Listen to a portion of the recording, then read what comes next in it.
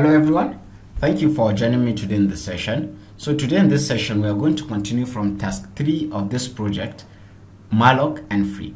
So this task here says we should write a function that returns a pointer to a two-dimensional array. We know what a two-dimensional array is, right? We've talked about it when we're talking about pointers. So this is a prototype, and as you can see here, it takes in two parameters, width and what, and height. So each element of the grid should be initialized to 0 because two-dimensional arrays are mostly in grid format, right? So the function should return null on failure if width or height is 0 or negative, return a null. So what this means is that we are going to write a function that returns a pointer to a 2D array. So we are going to create a space for 2D array. And this width here you're seeing here is going to be the width of the array, and this height will be the height of the array. So it means width here is just going to be the number of columns in the array, and height is going to be the number of rows. Let me give you an example. If assuming my width is, let's say width is equals to, let's say 3, and my height is equals to 4, right? So my height is going to be 4. It means I'm going to have 4 rows, isn't it, and 3 columns. So let's say I have 1, 2, these are the element of the array, 3, right? So it's going to be 4, 5, 6, 7, 8, 9, let's say 10, 11, and 12.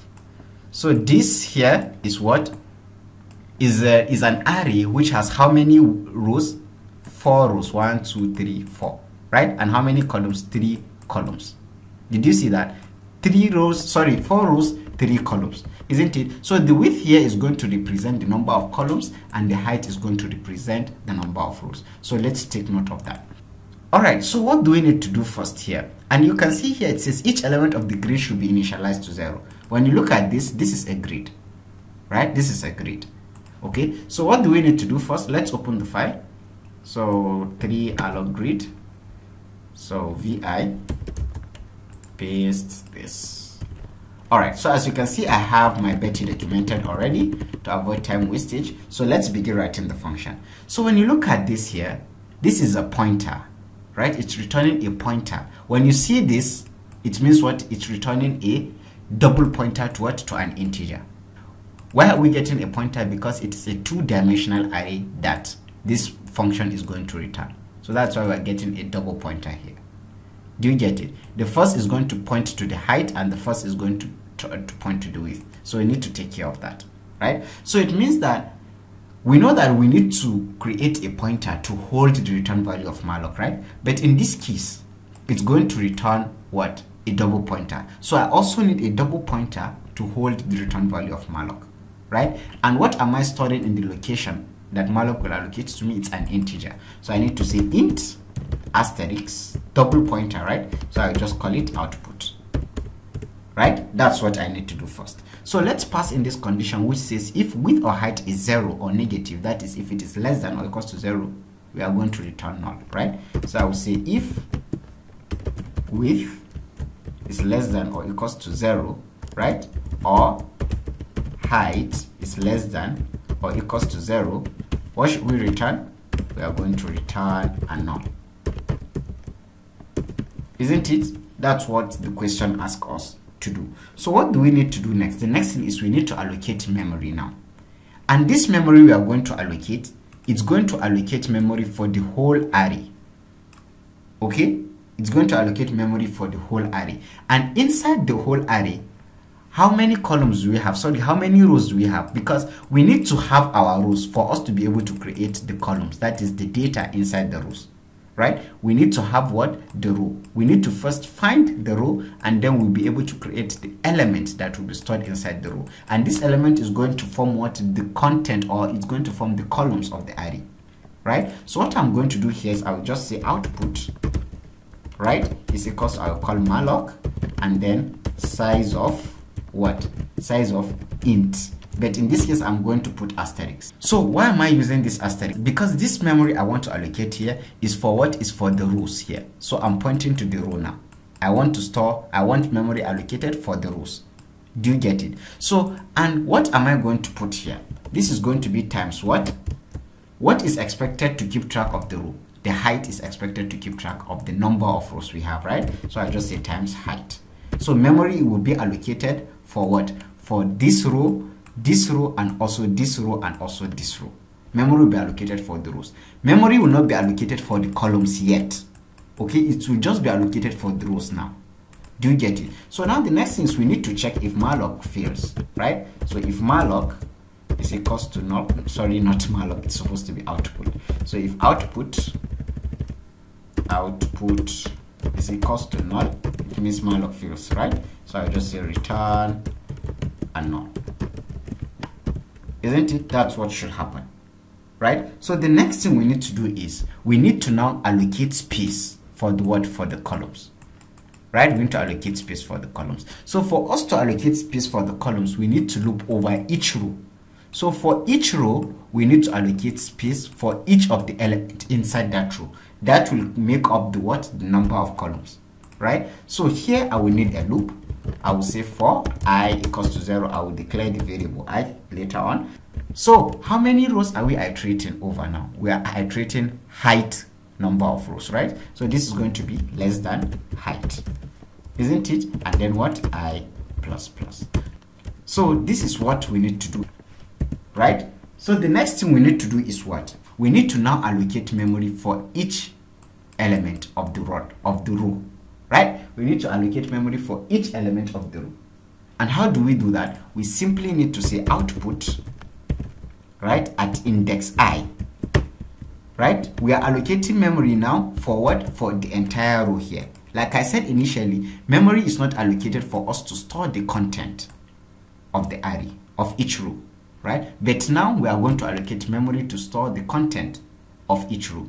So why am I saying output I? It means output at index I. If I is equals to 0, it means it's going to target index 0 of our array, which is what? Index 0 is going to be this part here, right? Index 1 will be what? This part. Index 2 will be this part. Index 3 will be this part, isn't it? So now it's going to target index 0. That's for the first iteration. So output is equals to what? Malloc, and then this is going to be size of what am I storing inside the row? I'm storing integer values, right? So it's going to be size of int, right? And then times what? Times width, because how many columns am I expected to store inside each row? How many number of characters? Width is going to keep track of the number of characters I'm going to store, or the number of integers, which is going to be the number of columns, right? So that's why this is going to be times width. Do you get it? So the next thing we need to do is we need to check if malloc fails, right? So I now say if output here at index I is equals to null, it means malloc fails, right? So when you look at this, there is something I need to explain here before we proceed. There is no way in the test file here that the function is being freed, right? The function has not been freed in any case here. So we need to free the function, right? So if output at index I is equals to null, it means memory will not be allocated for this particular row, right? Memory will not be allocated because it is null. So if it is null, then I need to free the memory above here. This entire memory need to be freed, because if this first allocation failed for this row, it means there will not be space for the other rows as well, right? So I just need to free the memory that was allocated for me initially. So I'll just say free, and then I will call on output, right? I will free my output. So what if for the first iteration, that is output index 0, memory is allocated to me, right? It is only, let's say, at output index 2 that memory is not allocated, assuming for this row now. Assuming for this row, memory is not allocated.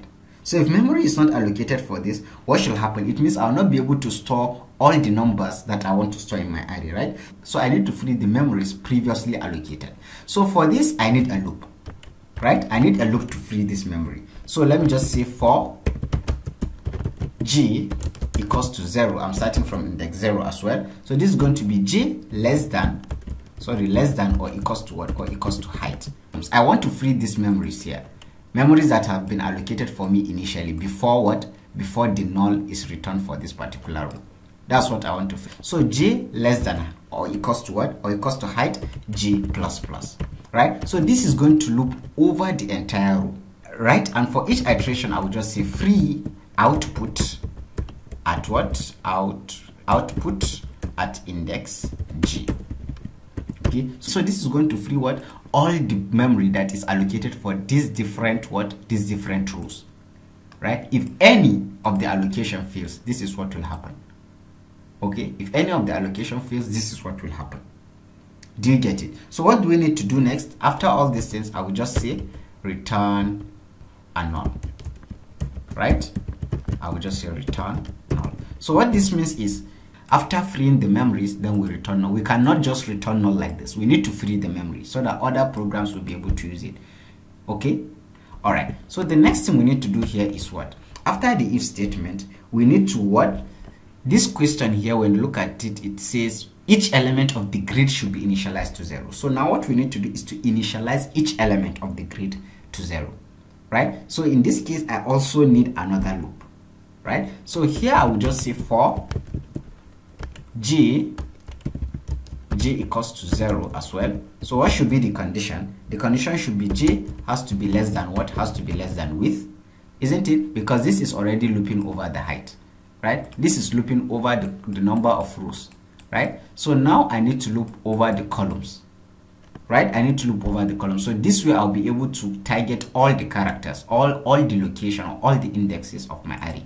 So for j is equals to 0, j less than width, and then I will say j plus plus, right? So here what I'm going to do is simply say output at index I and also index j is equals to what? Is equals to 0. So this is going to store 0 at what? At output index I and also output index j. So assuming I is equals to 0, so this will target what? Output index I, which is what? The row.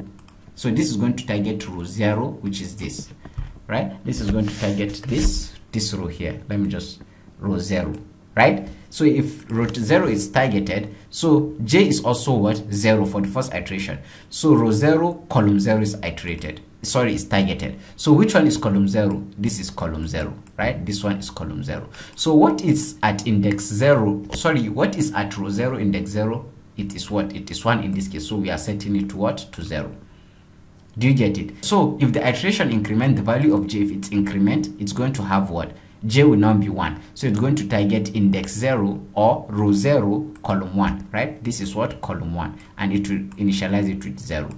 J will be incremented, will initialize it to 0. Then I will now be incremented as well. It will move to this index. J is 0, this is 0. That's how it will keep doing. It will initialize all the grid with what? With the value 0. Do you get it? So the next thing we need to do is simply say return.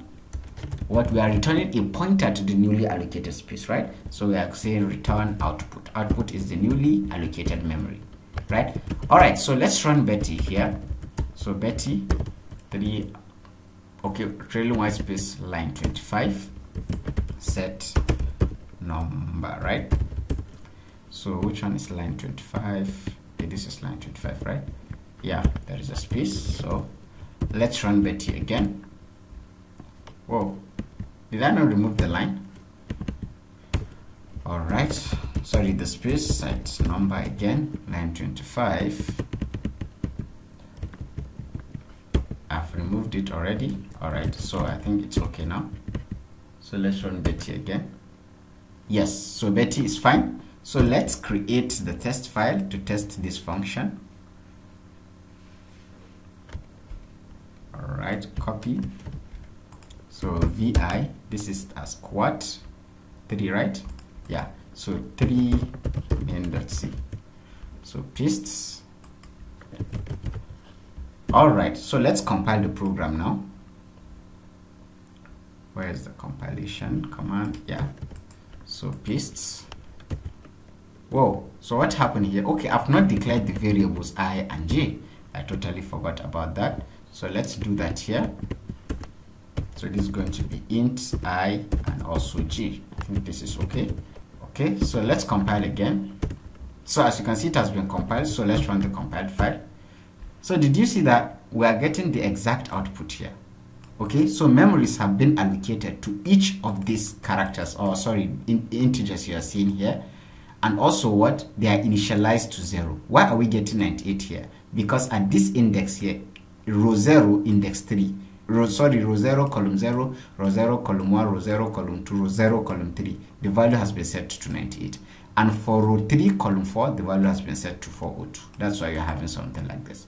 Okay, so don't forget to add, commit, and push to a GitHub, and then you can run your checks. We are going to stop here. In the next video, we are going to continue from task 4 of this project. So thank you very much till we meet in our next session.